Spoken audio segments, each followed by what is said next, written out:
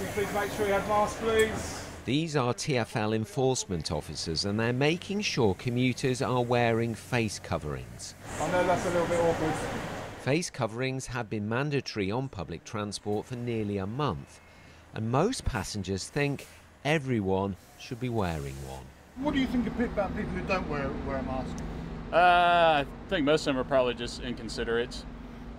I think there's been enough public information put out that everyone knows that you should be wearing a mask on public transit. They are putting other people at risk, and we do know about the fatality of the coronavirus. If you think it's not just about yourself, it's about everybody, and if you may think that you haven't got it. I certainly hope I haven't got it, but it's just, if I did and I gave it to somebody, that would be horrendous. So wear one. Please remember that some customers are exempt as they are unable to wear face coverings. The fine for refusing to wear a mask is £100. There are exemptions, for example, those with breathing issues or a disability that means you can't put on a face covering. You also don't have to wear a mask if it causes you severe distress. Obviously, we acknowledge that there are people that do have medical exemptions, and that's why our teams are out here. We are engaging, we are speaking to people to understand if people do actually have an exemption, but also passing over that message that safety is really important for all of Londoners.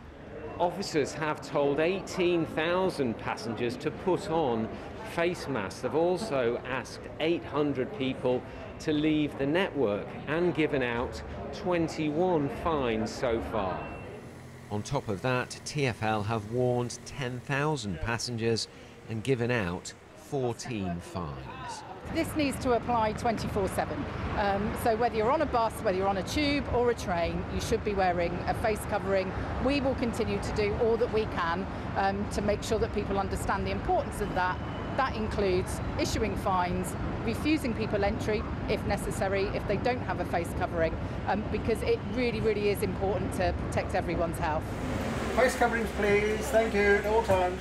The authorities say 90% of passengers are complying, but if people refuse to wear a mask, they say they will take action. Tom Edwards, BBC London.